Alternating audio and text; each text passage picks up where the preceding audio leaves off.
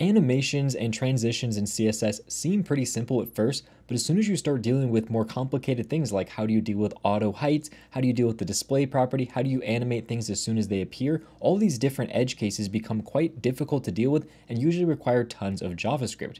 That is until now. There are 3 brand new CSS features I want to talk about that drastically improve the ability to do transitions and animations, and you can start using them right now.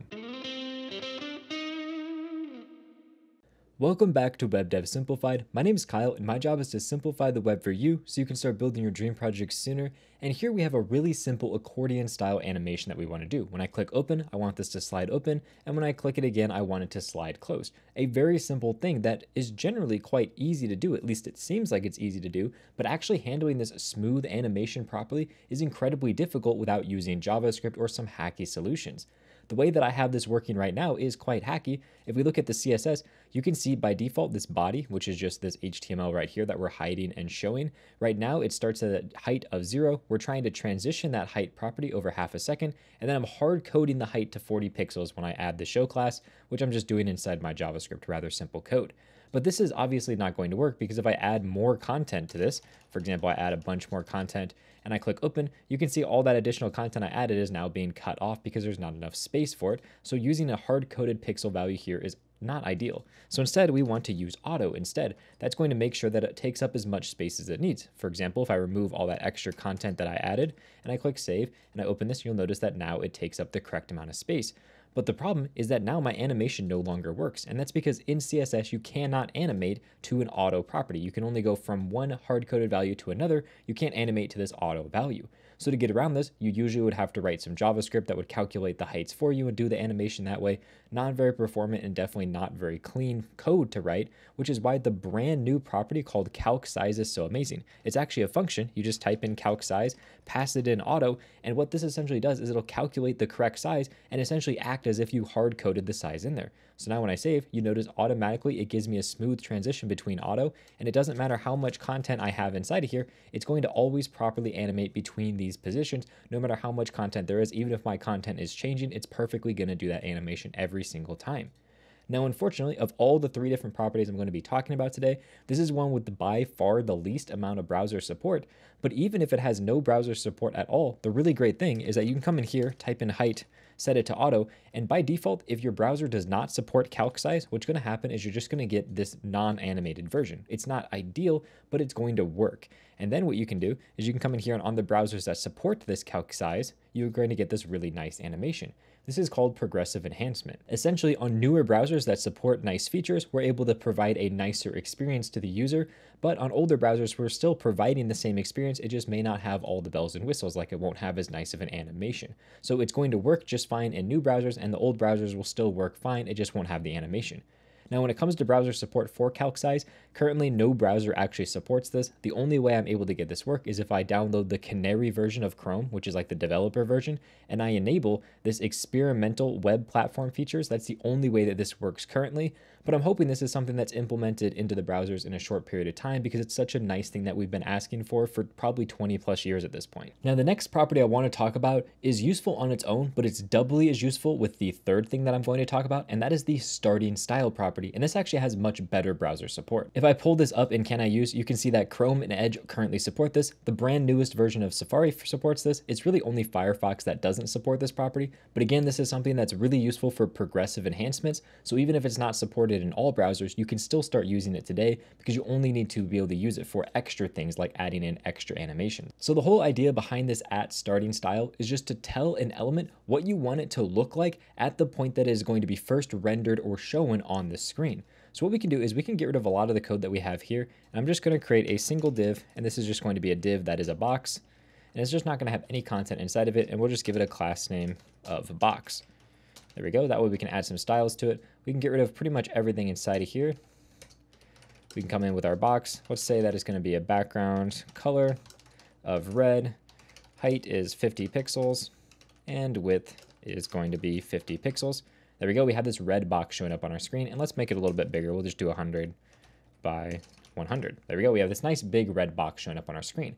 And what happens if you want this box to transition in? Essentially, you want it to start out at a scale of 0, transition to a scale of 1. Well, you may think you can come in here and say that you're going to have a transition, and it's going to be a 1 second transition on that scale property. So we'll say scale property transition for 1 second. If we give this a save, you'll notice it won't actually do anything. Doesn't matter how much I refresh my page, nothing actually happens. And that's because it already starts at a scale of 1. If you wanted to do this normally, you could do it with an animation. For example, you can come in here, you could specify an animation called grow, just like that. You can specify the duration for it. We'll say it's going to be 1 second, just like that. And then inside of here, we can create some keyframes called grow, and it's going to go from a scale of 0, and it's going to go to a scale of 1. And now if I give that a save, you can see it grows in just like that. And a lot of times, to make sure that this actually works properly, you need to make sure you use a forwards property on here to make sure it actually keeps all these keyframes from this to property. The only reason it's actually working like it is without this forwards property is because the default for scale is 1. But if you were, for example, shrinking it down or going to a different value, for example, if I was going to 0.5 here instead, now you'll notice that this actually doesn't quite work. It goes to 0.5 and then boom, pops all the way to 1.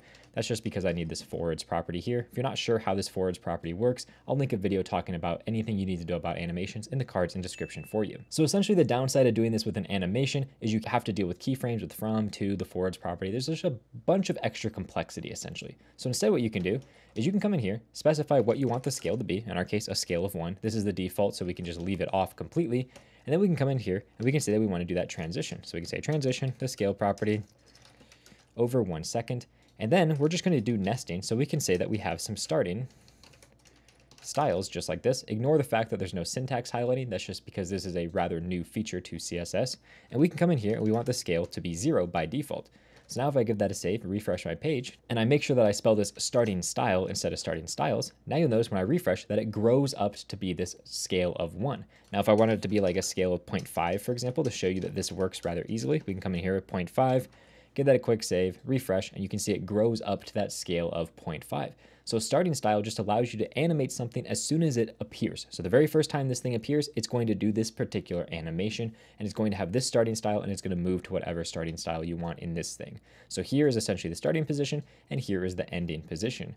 Now on its own, this isn't super useful because you can essentially do this with animations already, but when you combine it together with the next thing, which is the ability to animate discrete properties, it becomes incredibly useful. So to show you what I'm talking about, what I want to do is I want to make it so that this box is going to appear and disappear when I click this open button right here. So we gave this a style of box. So let's just select that class just like that. And we're going to add a show class to it.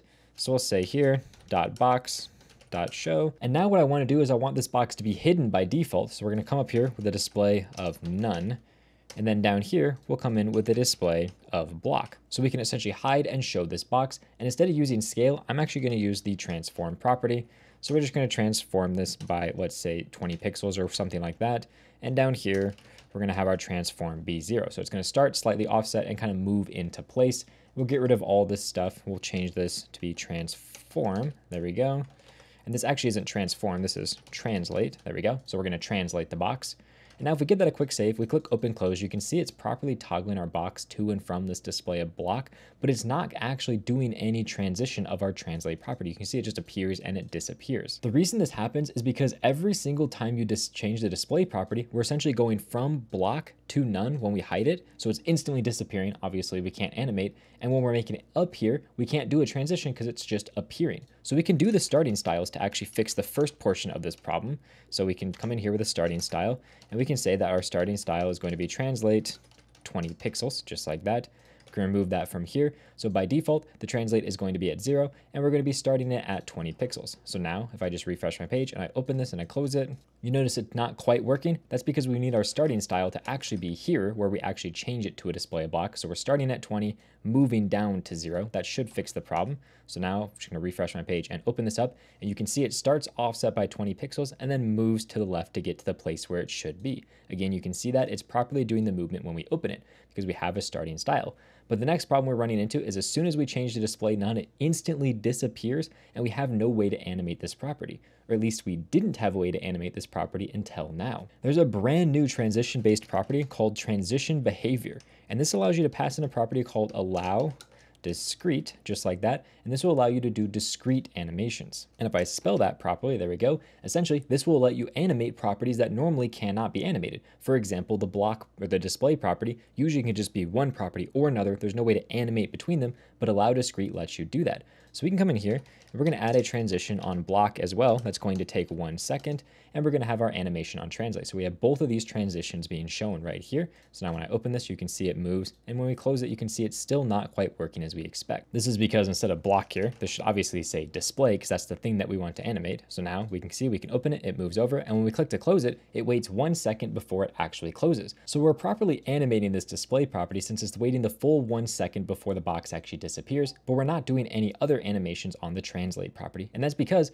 if we look here, right now our translate defaults to 0 because that's the default value, and in our show it's also set to 0, so there's obviously no transition going on.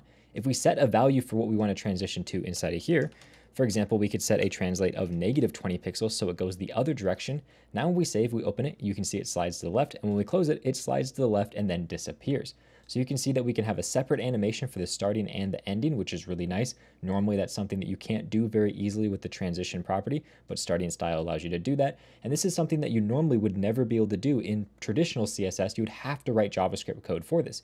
Think about if you want to have a modal appear as like a fading animation and then fade out. That's something that's almost impossible to do with just plain CSS before these behaviors were added, and you had to resort to JavaScript to add like a closing class and then wait for the transition. It was an absolute pain, but this makes it so easy to do. Now, when you're reading this code, essentially the way that you want to look at it is the property you have defined here with your display none. That is essentially what the closing state is going to be. So what do you want it to look like right before it disappears? The state that you have here inside of show is what the default state is going to be after all animations are complete and it's visible. And then your starting style is where you want to start from. So where do I want to start my animation from? Where do I want it to end? And where do I want my closing animation to end? That's essentially where you define these different properties at. Now, when it comes to browser support of transition behavior, it's pretty similar to starting style. If we look at the just basic property, you can see it's in Chrome, Edge, Safari, and Firefox actually has support, just not quite released yet. But if we look at it specifically with the display property right here, dealing with it for display only, you can see it's only in Chrome and Edge, and Safari and Firefox are not quite there yet. I know that all of this browser support stuff probably really bums you out because you can't use it yet, but again, this is something that's all about extra performance. It's a progressive enhancement. So you can actually start using these properties. And if your CSS doesn't support these properties, you're just going to get the basic box that appears with no animation. So essentially it's going to look like there's no animation at all inside your box, and it's just going to appear and it's just going to disappear, which is perfectly okay. That's going to give you an experience that works for most users, and the users that have a newer up-to-date browser are going to get a slightly fancier version, but it's still going to work for both sets of users.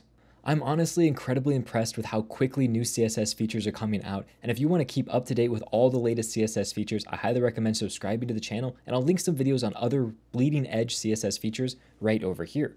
With that said, thank you very much for watching and have a good day.